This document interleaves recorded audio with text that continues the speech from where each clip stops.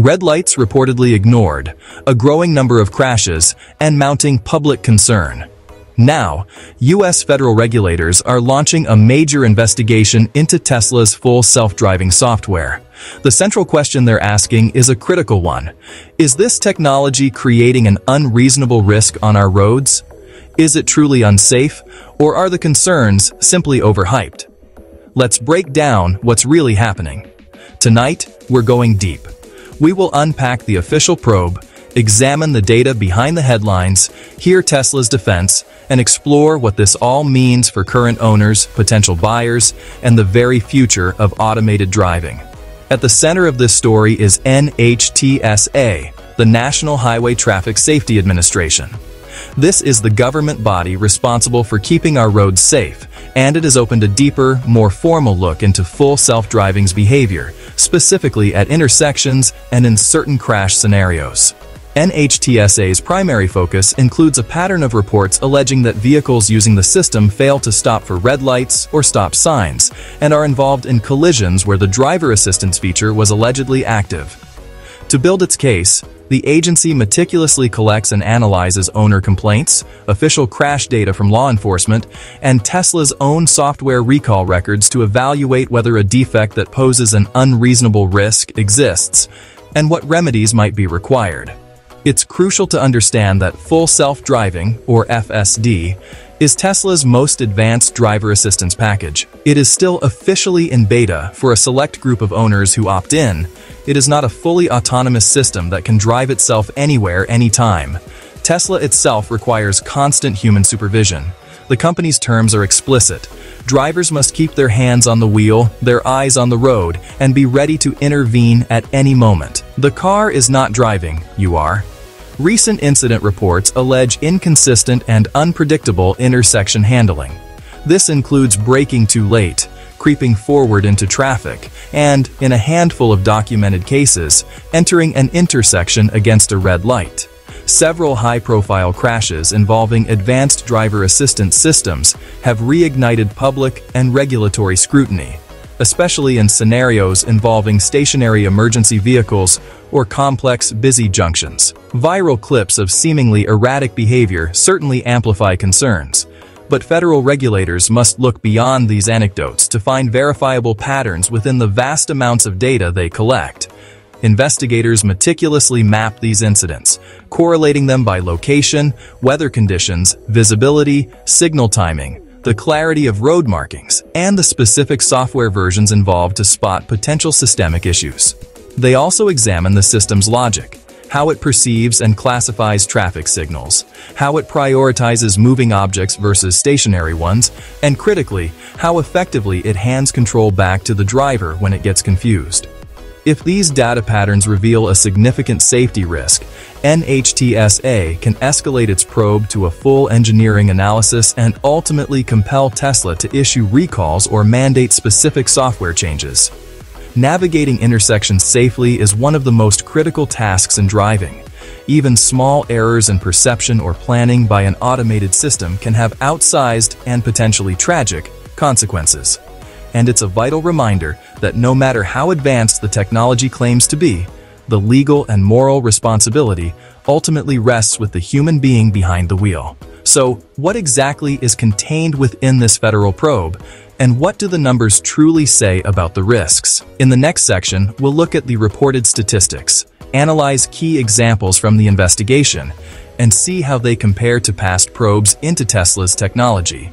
Then we will balance that with a look at Tesla's intended design, the built-in safeguards, and the system's known limitations. There's a lot to cover. Stay with me.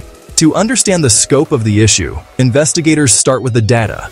Owner complaints filed with NHTSA and various state agencies describe dozens of intersection anomalies. A smaller but more concerning subset of these reports allege the vehicle entered an intersection against a red light. It's crucial to note that complaints are not the same as verified crashes. Many reports are unconfirmed, lack sufficient data, or may involve driver error. However, when these unverified reports form clusters around specific behaviors, they can signal an underlying risk worth investigating. Unsurprisingly, urban corridors with intricate signal timing, dense traffic, and unpredictable pedestrians show a higher concentration of reports. The sheer exposure to these challenging scenarios increases the probability of an error occurring. Let's look at a few common failure modes. Example 1.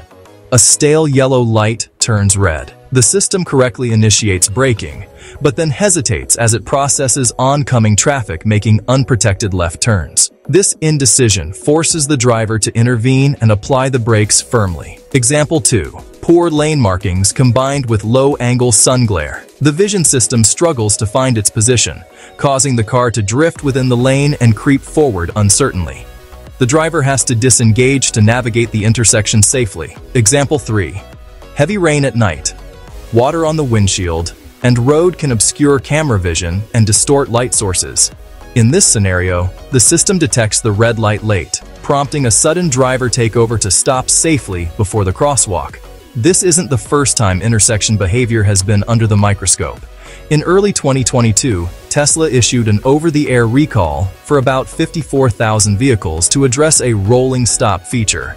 That software update tightened the system's rules, forcing a complete stop at stop signs to better comply with traffic laws and federal safety expectations. Later, a separate NHTSA investigation scrutinized a pattern of Autopilot-equipped vehicles crashing into stationary emergency vehicles, which prompted broader software changes related to object detection and driver alerts. Those actions were part of a multi-year look at the entire suite of driver assistance features, focusing on driver monitoring, lane keeping, and the effectiveness of attention safeguards. More recently, in late 2023, Tesla deployed a massive safety-related update to roughly 2 million vehicles, specifically designed to bolster driver engagement prompts and prevent misuse. Context here is critical.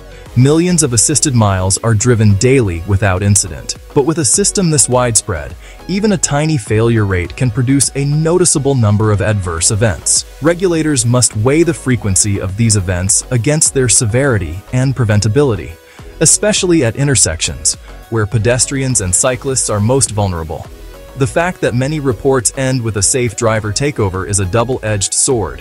It's a sign of driver vigilance, but also a clear indicator of the system's current limitations. While past probes centered on Autopilot's highway behavior, the expansion of FSD into unpredictable city streets introduces an entirely new dimension of complexity and risk. Attention checks, audible nags, and cabin camera analytics have all evolved significantly in response to regulatory pressure, yet questions remain about their real-world effectiveness in preventing complacency. Legal outcomes in individual crash cases vary by jurisdiction, but they create a powerful feedback loop, influencing how companies tune safety features, market their systems, and write their disclosures. Now, we'll examine Tesla's defense, how FSD is designed to perceive the world, where it shines, and the known edge cases where it can stumble. Plus, we'll unpack the new controversy surrounding drowsiness prompts and explore what actions regulators might take next. On to design, safeguards, and the road ahead. Tesla leans on vision, multiple cameras, neural nets, and planning models to detect signals, lanes, pedestrians, and drivers around you. The stack plans trajectories, yields, and turns, then executes through steering, throttle, and brakes, always under human supervision. Signal handling relies on robust detection and timing prediction, but glare, occlusion, and odd timing can still challenge it. Safeguards include hands-on monitoring, lane departure alerts, and escalating warnings up to auto brake and disengagement. Ignore prompts, and the car can slow and stop. Tesla says the human is responsible for the vehicle at all times. Limitations: temporary traffic control, confusing paint, unusual intersections, heavy rain, and bright sun can degrade performance. Tesla argues FSD can reduce crashes by maintaining vigilance, reacting faster than humans, and improving continuously via updates. Release notes often cite better lane selection, smoother turns, and improved traffic light handling across versions. In demos, planners choose safer gaps and reduce hesitation, but real roads remain messy and unpredictable.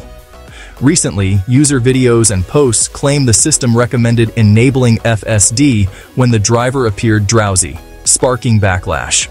These clips are not official documentation. Tesla has not endorsed driving when fatigued, and guidance warns against it. Cabin monitoring is intended to increase attention, not replace it. If you are drowsy, you should not drive, with or without assist. If regulators find misleading prompts or inadequate safeguards, they can mandate software changes, warnings, or broader recalls. Legal language emphasizes driver responsibility. Still, user interface choices can shape behavior and face scrutiny. Expect pressure for clearer labeling, stronger attention checks, and consistent behavior at intersections. So where does this leave FSD? Its future, reputation, and your day-to-day safety. Next, a practical lens for owners and shoppers weighing the risks and benefits. Let's get actionable. Looking ahead, the future of FSD hinges on a single non-negotiable element: trust. For the public, regulators, and even loyal owners, consistent, predictable behavior at intersections will make or break confidence in the system. Every hesitant stop or unexpected lurch erodes that trust, while every smooth, human-like maneuver builds it back up. Expect more training data, stricter edge case handling, and faster corrective updates if regulators push hard. The pressure is on to prove the system can learn and adapt quickly. If performance stabilizes, the narrative can shift from hype and fear to measurable safety gains, backed by transparent data. For current owners, the most important advice is this: treat FSD as a Level 2 driver assistance system, because that's what it is. Get comfortable with quick takeovers and know how to disengage instantly. Use a light, consistent grip. Do not fight the wheel, but be ready to override firmly if needed. This keeps you connected to the car's actions. Read release notes after each update. Features and limitations change, sometimes subtly, but those details matter. Disable FSD around temporary controls, complex work zones, or poor visibility. When in doubt, drive manually. Your judgment is still the ultimate safety feature. Never use driver assistance when drowsy. If you are tired, stop and rest. No software can make fatigue safe. Report issues to Tesla and to NHTSA with clear details. Accurate reports improve safety for everyone. Choose conservative settings. Longer following distance and calmer acceleration buy you precious reaction time. If you are shopping, test the basics first: braking feel, visibility, ergonomics, before weighing beta features. A car must be a good car before it's a smart one. Consider the price of FSD against your actual routes. If you primarily drive on highways, basic autopilot may be sufficient. City-street autonomy is still evolving. Read the manual, watch official tutorials, and understand your responsibilities before enabling advanced features. Bottom line, FSD can assist, but intersection handling must be rock solid. Regulators will keep pressing until it is, because that's where the risk is highest. Progress is real, scrutiny is healthy, and transparency builds trust. As drivers, we set the standard by using the tech wisely and speaking up when it falls short. Our feedback is a critical part of the development cycle. Now I want to hear from you. Have you used FSD at tricky intersections? What happened? Your real-world experiences are invaluable. Share specific locations, weather, and software versions to help other owners and inform the discussion. The more detail, the better. If this helped clarify the situation, tap subscribe and watch the next deep dives linked here. Drive safe, stay alert, and I will see you in the next one. Thanks for watching.